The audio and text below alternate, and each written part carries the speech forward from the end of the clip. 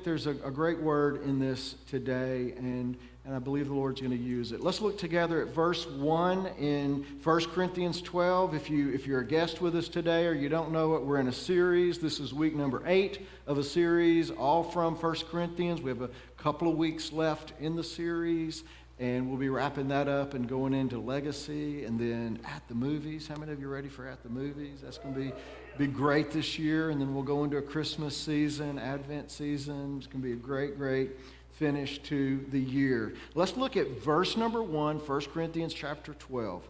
Paul says this. He says, "Now about the gifts of the Spirit, brothers and sisters, I do not want you to be," come on, everybody say it, uninformed. I think it's the King James Version. It says, "I don't want you to be ignorant. I don't want you to not know what's happening with gifts. Gifts are important, and how they work in the body of Christ is important, and you guys are abusing it, and you're dysfunctional. And the way you're using the gifts is creating division, and that's not what it's about."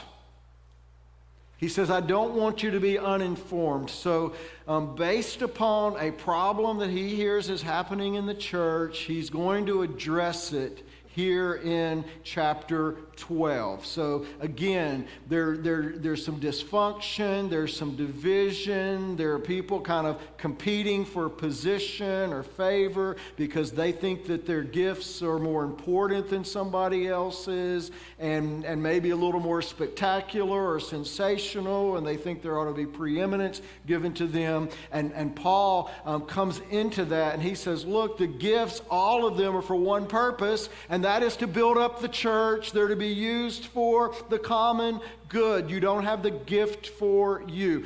I go so far, I may go a little too far, but I think the idea is even helpful. And if you disagree with me on this, it's all right. I don't mind at all. I almost, because I see the scripture says they are the gifts of who? Who do they belong to? The Holy Spirit.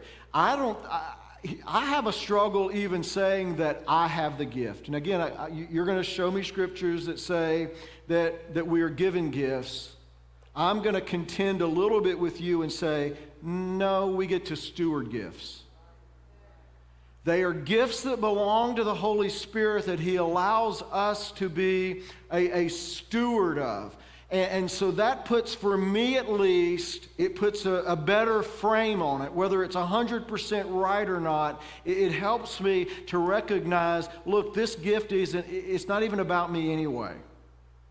That I have been given the privilege of stewarding gifts that belong to the Holy Spirit to build up the church and to serve people, to serve the common good. And so Paul goes on to say, look, each gift is given for the benefit of the entire body of believers. It's not given for any individual's glory. Oh, I have the gift of prophecy, or I have the gift of this, or as if that person should be glorified because of the gift. Never.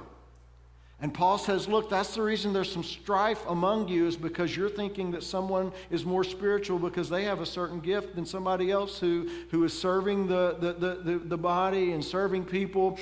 But it's a gift that you've degraded and looked at a different way. And he says that's wrong. And he even talks about the unity of the gifts, even in the diversity of them, by saying it's just like your body. Your physical body has many parts. But how are you going to say, based upon one part of your body, that another part of your body is unnecessary? How are you?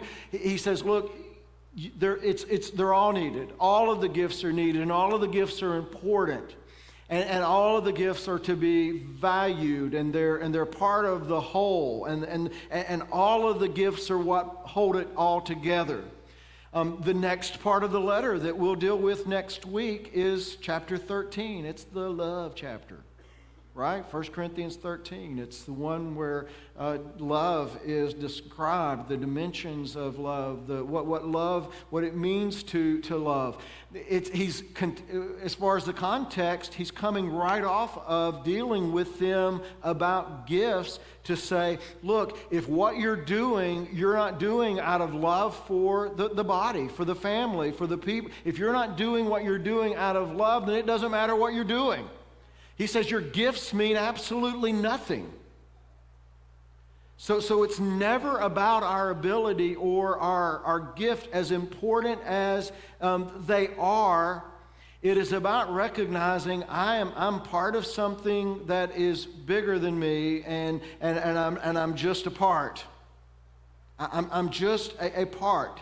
And no gift is more important than another. All gifts are to be used to build unity, to promote unity, and to build one another up. And so he's really leaning into this idea, look, the focus is not on the gifts, but the focus is on what do these gifts have to do with a unified kind of interconnectedness of a loving family of believers. It totally dismisses the idea of consumer Christianity of, I'm just going to go to church, be there for an hour, 15, 20 minutes, and leave and come back the next week for church. The assumption here is that you are part of a body and you have a function in that body. Some of y'all might be like, well, Pastor, everybody can't serve in ministry. I mean, what would everybody do? I disagree. There are people that God wants to fill this room with people who need Him. He wants to fill this place. And as we who are here are saying, God, what is my place? How do I cultivate the unity in the church? How do I do things that create the atmosphere of, how do I use what you have put in me to make a difference in the church family? How do I cultivate that place? How do I find that place? And I'm going to share with you what that's like in a moment. I won't do that now. I love 2 Timothy chapter 1, verse 9, because it really strengthens an idea of something that we talked about a few weeks ago. Do you remember the message on where we talked about grace and gifts? And the grace is charis, and the gifts are charisma. And how closely related those two things are. The grace that empowers us to be saved is the same grace that God gives us to be used for Him. Right? Y'all are looking at me like you don't remember this. This was like 3 weeks ago. Okay? I don't do any of this. I don't use these gifts because I've figured something out, or I'm better than somebody else, or I've gotten better at something than somebody else. It is by God's grace, right? I'm saved by grace, and I'm empowered by grace to use my gifts to serve the Lord.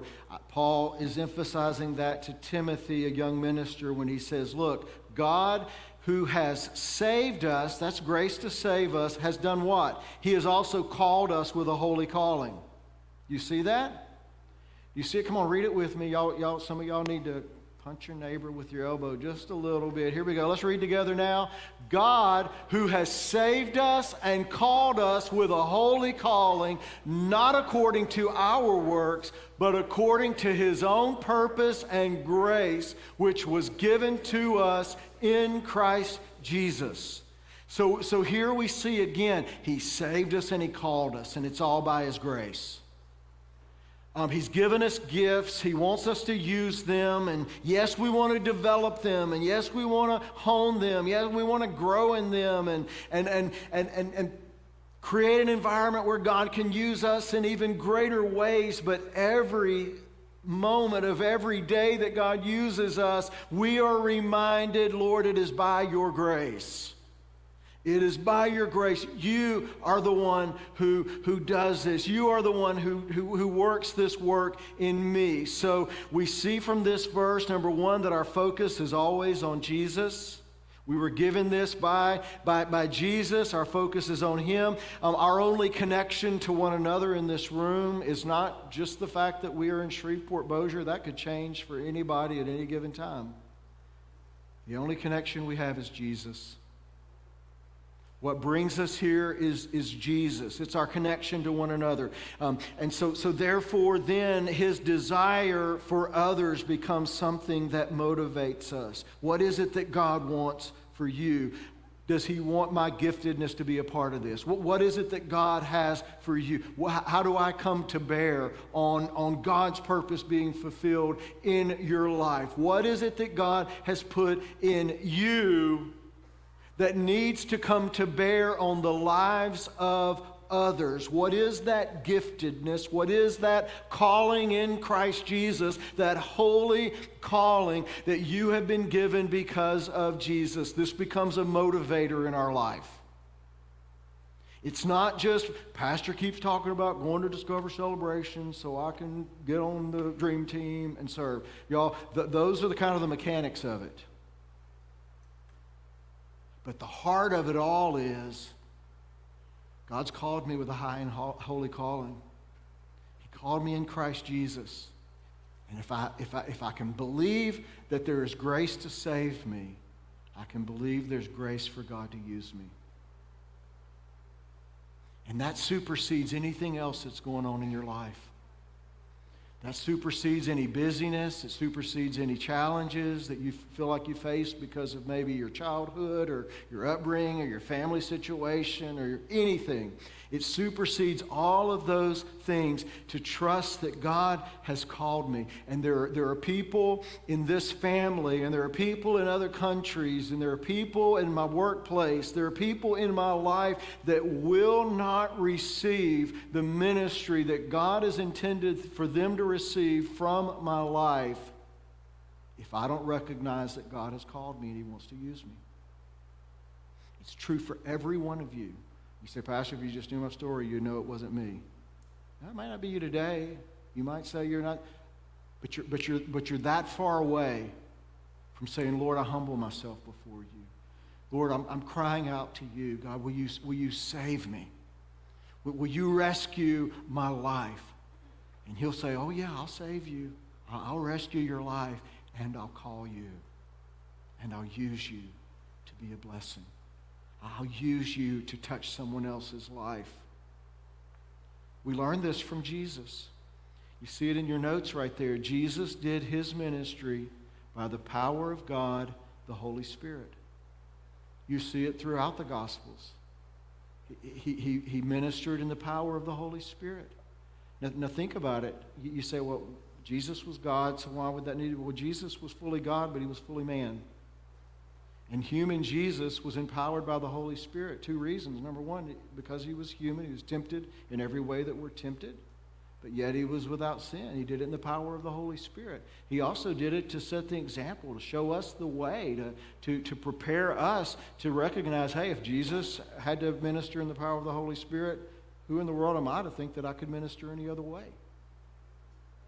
Right? That there would be, who are we to think that there would be anything good that would come from our life, that would come from any other source or any other means? Then God worked in our life. God touched our life. God spoke to us. He dealt with us. And He desired to flow through our lives, not of our works. You remember from 2 Timothy 1:9. It was not because of you. And again, well, that's my salvation, Pastor. No, that's your ministry as well. It's not because of you. It's because of His heart for people, His love for people. So He connects us around Jesus, and then He sends us out. In the same way Jesus ministered, He sends us out to continue His ministry, filled with power, empowered by Him, gifted by the Holy Spirit to be used for God. The same way Jesus did ministry, by the power of the Holy Spirit, we can do ministry. How? Come on, everybody say it. By the power of the Holy Spirit. It's the only way we do it. If we're going to do what Jesus did, if we're going to continue His ministry, then it's going to involve the gifts that He supplies. That's really good news. I don't have to be the source. He's the source. So how do we do this? Well, it begins by having an understanding. We're still in 1 Corinthians 12, verse 7. Now to each one the manifestation. What does manifestation mean? I tried to simplify it for us to understand it this way. How does manifest would be for something to be made known.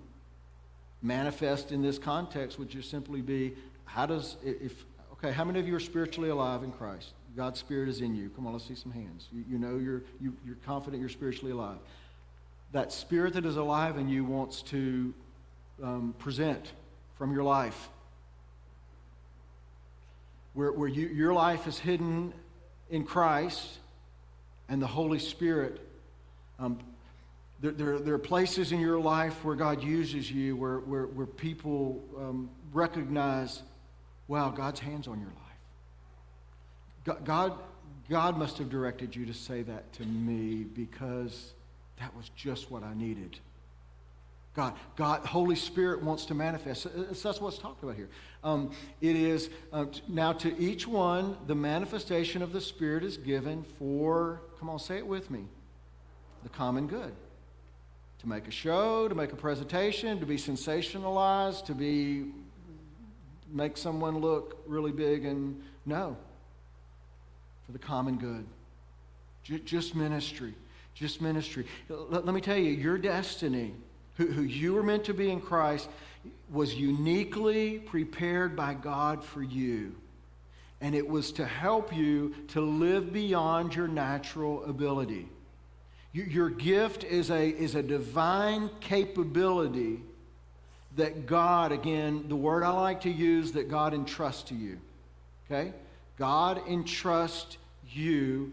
It's a divine ability or capability, and it exceeds your own natural, obvious abilities.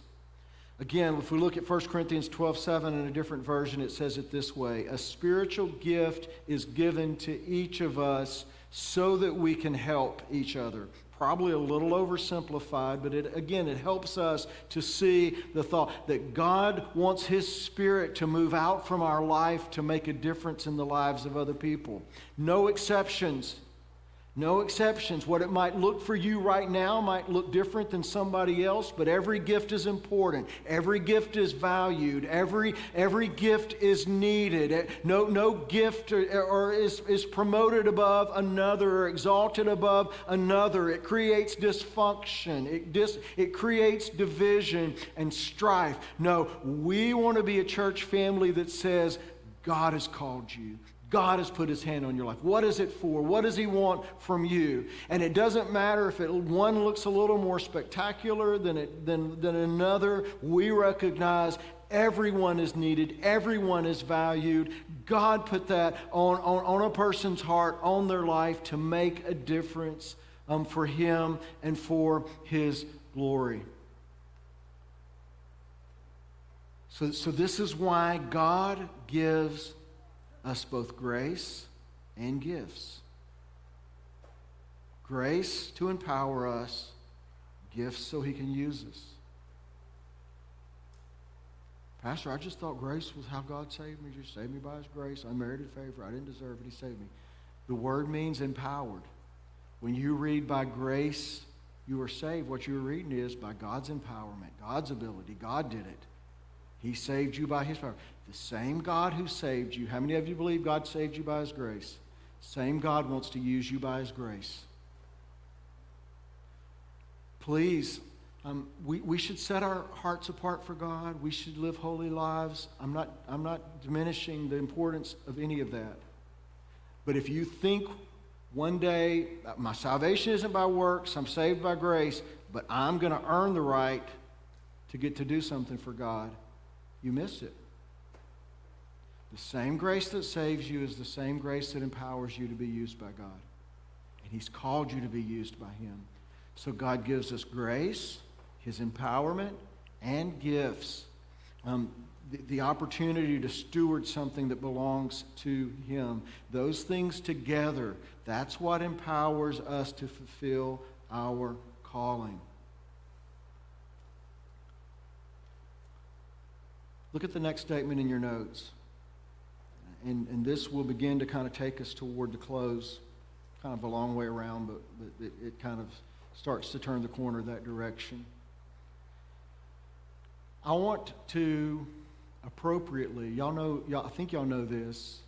I'm not here to put a condemnation on anyone. I'm not here to, certainly to, in any way, to get you to do something because you feel arm twisted. I believe that this is the most empowering message and encouraging message. But it's tempting to just say, hey, I'm going to throw this out there, and if you want to do this, man, we'd love to have you at Discover Celebration, taking next steps, and the church will be stronger if you're used.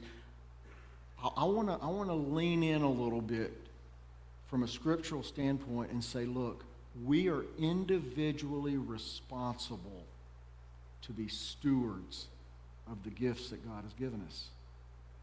There's a responsibility.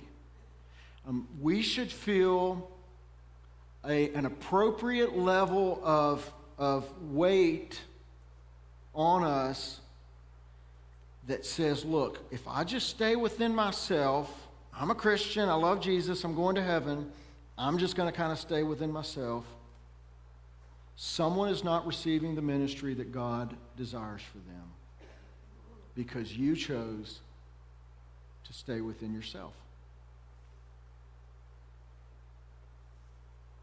We want to feel an appropriate weightiness of responsibility before God to steward what He's put in us. We want to feel, if I don't use the gifts that God has given me, if I don't use it properly, someone is not going to experience the benefit of it. I'm not going to experience the blessing of being used by God. Someone is not going to receive what God would have intended for them to receive, because this is how His kingdom works. He puts gifts in us, and He's the one who said, look, these things that I do, when you guys do this together, it's going to be even greater than what I did. Jesus says, I'm one person, I'm in one place. You guys are going to span the globe. And what you'll do together will be even greater than what I did. He was talking about you. He's talking about me. He's talking about us. That ought to kind of rest on our shoulders with some kind of weight. So you have three options when it comes to giftedness, and everyone has gifts. The first option is you can say, well, I know that God has given me a gift in this area. Some of you were born with a high level of giftedness. You have the option of saying, I'm just going to use it for my own benefit. You join a lot of people in that. Some of you are here and you love Jesus, but if you really had to answer the question of how have you used your giftedness, you might would have to say, well, I've used it mostly for myself. Made money, influenced people, and I'm not saying negatively influenced them, but you've used giftedness, but it's mostly been for your own benefit. The second one is we can determine, I'm gonna use what God has given me. And again, sometimes they're natural abilities that clearly have the touch of God on them. You say that person, that's pretty natural for them, but you recognize that God has used them greatly. God's used that in a great way. Other times it's things that are completely outside of what might seem natural for them. And I could share a personal testimony on that. My life has kind of been the tale of those two things. So the second thing we can do, though, is we can determine, God, I'm going to use the gifts you've given me to build your kingdom, to work for you. I'm going to use them to serve you, whether it's in my workplace, my job, I'm at the hospital, I'm at the plant, I'm at the store, wherever your life takes you during the day, among my family. God, I'm going to take what you've put in me and I'm going to use it to grow your kingdom, to work for you. Or you can just neglect it altogether. You have those three options. I really think for believers, the only option is to say, Lord, I don't know how you're going to do it, I don't know what it's going to look like, but I want to be used by you. In chapter 4, verse 1 and 2, we've covered this verse earlier in the series, but once again, Paul is answering these questions, and it's woven throughout the tapestry of this entire letter when he says, look, when people look at you, let them see you as a servant of Christ and a steward of the mysteries of God. And what's required of a steward? That he be found faithful. So our hearts have to say, God, I'm accountable for the gifts that are in me. Lord, I want to be faithful. Is that your heart? Is that your heart? Is that your heart to say, God, I want to be faithful with what you've put in me? It's required of a steward. It's not even given as an option. And I think Paul's speaking to this church and saying, look, y'all are abusing this. You're misusing this. You've gotten this off the rails. And the gifts are my gifts. They're gifts of the Holy Spirit. And you're going to use them to serve one another. You're servants of Christ. You're stewards of this great mystery called the church. So let me remind you, would you look at your notes with me? Let me remind you of your understanding, our understanding of the role of a steward. What does that role look like? How many of you might not would say, well, you may or may not would say, yes, I've taken a spiritual gifts test and I know based on that test what my gifts are. Others of you might would say, I kind of know how God uses me and kind of where I'm gifted. How many of you feel like you do know that? Let's see some hands in the room. You kind of know.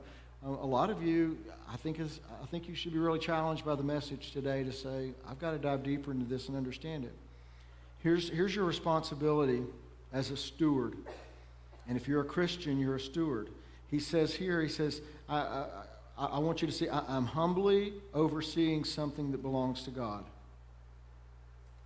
If you recognize what God has given you, what God has entrusted to you isn't yours, that it's His, then you'll be a little less quick to make excuses.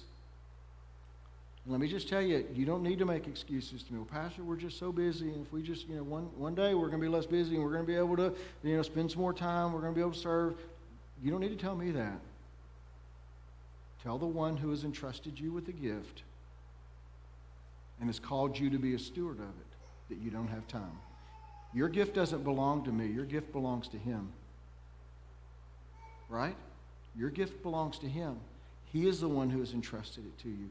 So a steward says, I'm only humbly overseeing something that belongs to God. Second, I'm the one who has the authority to manage what has been entrusted to me. Am I using it for myself? Am I ignoring it altogether?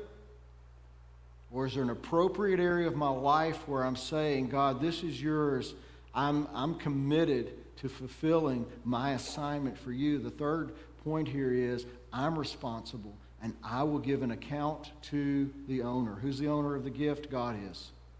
I'll give an account to God. I believe it's very dangerous for us to neglect a God-given gift. Pastor, I'm just kind of timid. I'm a little bit shy.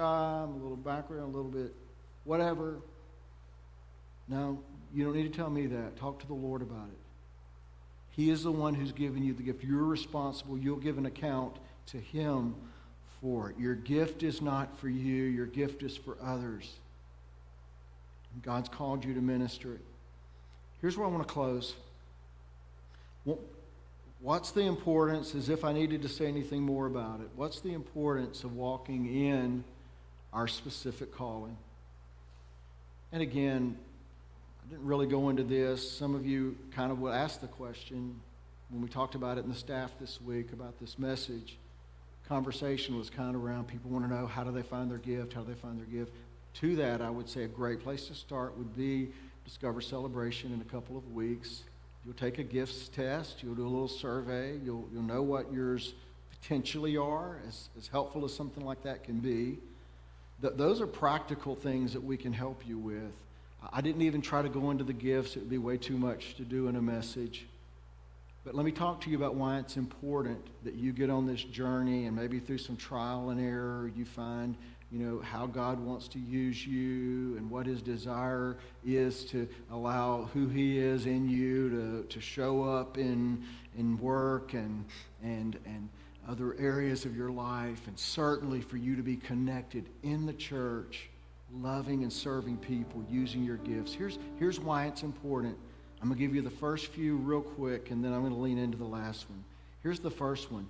I believe it's the only way that you're going to be satisfied and fulfilled. You say, well, Pastor, I got a whole lot going on in my life. I'm just real. Listen.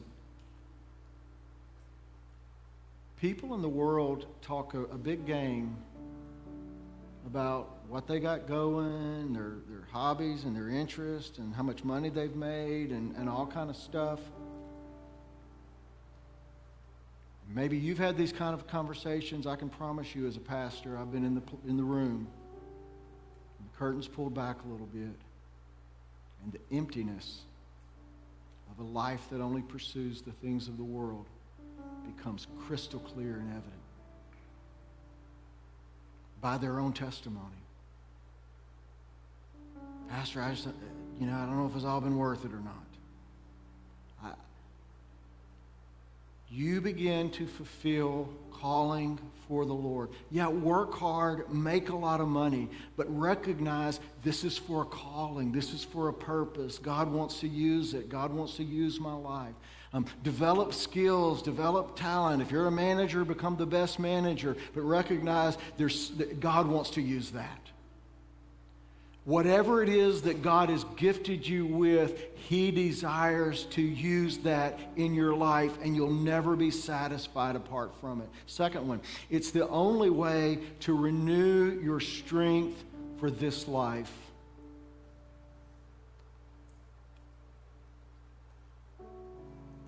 I know a lot of people that are tired, they're worn out.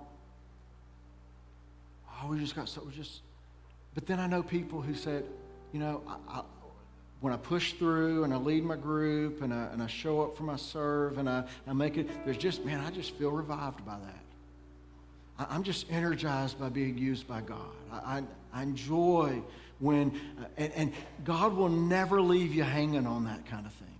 It's like physically I'm a little tired, I'm a little exhausted, but man, I just feel renewed. When you allow God to begin to use what He's put in you for His purposes, there's a renewing of your strength that is beautiful. Here's the third one. It's the best way to truly thrive and experience the blessing in your life. You want to experience blessing on this side of heaven?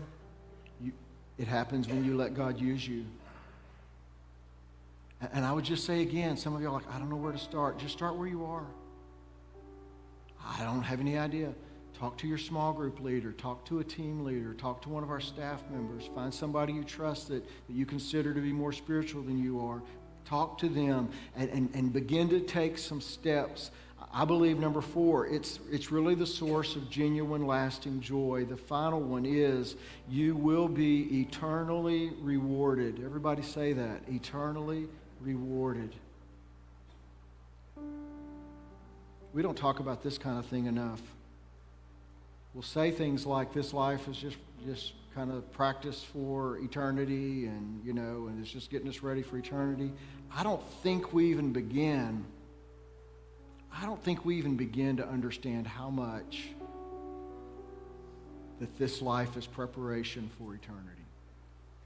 Do you know that the Bible teaches that, sometimes I did a message on heaven one time, and I think I asked kind of people to give thoughts about heaven, and someone said, what are we going to do in heaven? It's just going to be little fat babies with harps flying around, and we're just going to kind of, it's like forever, we're going to be around the throne bowing down. And no, there will be activity in heaven. Things will happen in heaven, and you'll have an assignment in heaven. You know how you get your assignment in heaven? It's not because of your good looks or your talent at that moment. It will be based upon, you'll be rewarded. Scripture says we will rule and reign with Him for eternity. There will be assignments given in heaven, and it's going to be based upon the faithful use of your giftedness here. Are you willing to let God use you here? And He'll say to you, Matthew 25:21, well done, good and faithful servant. You've been faithful with a few things. I'm going to put you in charge of many things. Come and share your master's happiness. So we're going to be judged. We're going to have the opportunity to give an account for our life. And one day we're going to stand before Him. And we want to have said, Lord, I took what you gave me and I used it. I was faithful. I grew in my gifts. I learned and I gave you the opportunity, Lord, on every occasion. God, I grew in it. I didn't despise the gifts. I wanted to be used. I wanted to be your voice. I wanted to be your hands. I was willing to go where you said to go. That's what He desires for us. That's It's what he longs for from you. And that's what I want to ask today. You just allow him to begin to speak to your heart on. Will you close your eyes with me? Lord, I just speak over the Celebration family. Lord, whether the people in this room arrived today or a year ago or 5 years ago or 15 years ago on October 4th of 2009, we're here to say, Lord, we're your family at Celebration. We offer you, Lord, in return for you having been the source of every gift, of every blessing in our life, Lord, we're here to humbly say we are stewards and we want to be used by you. Can you tell him that in your own words? Lord, I'm available to you. Lord, would you speak to my heart? Would you speak through my life? Would you use me? I'm available to you. Lord, however your Holy Spirit wants to present through my life, I'm not going to live just unto myself. I'm going to be willing to be your hands. I'm going to be willing to be your feet. And God, I recognize that one day I'll stand before your throne. And Lord, I'll give an account for how I used this life that you gave me as a gift.